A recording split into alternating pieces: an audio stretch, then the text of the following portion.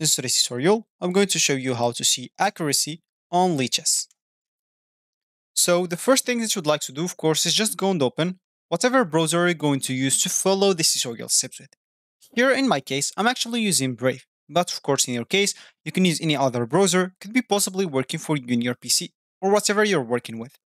Could be Google Chrome, could be Microsoft Edge, Firefox, Opera, or any other browser, even Internet Explorer if it's working for you.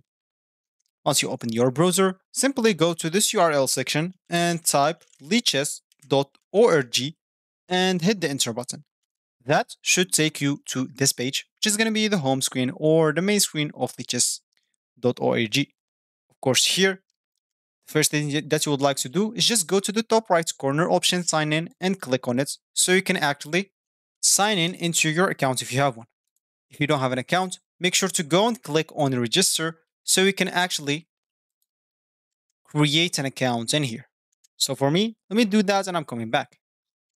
So once you're logged in or sign in or even create an account, you'll find yourself with this home screen or this main screen on the list on the lichess.org website. And of course, you'll find your username here at the top right corner. That means you're signed in. And from here, you can do a lot of other stuff. So as I said in the beginning of this tutorials, we would like to see accuracy. And of course, if you want to do that, we can simply go and play a game as an example. Let's say we are entering this game. Now, let's just make some moves before we surrender as an example. You can just make this. I don't know. Play fast, please. Okay, so let's just resign. And now, if I want to see my accuracy, simply go and click on Analysis Board on this right panel.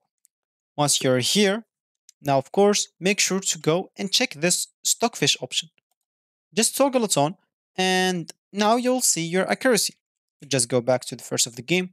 As you can see, when you make a move, they're gonna show you the best move. You made this as an example. That's a bad move. As you can see, your accuracy is minus 1.5.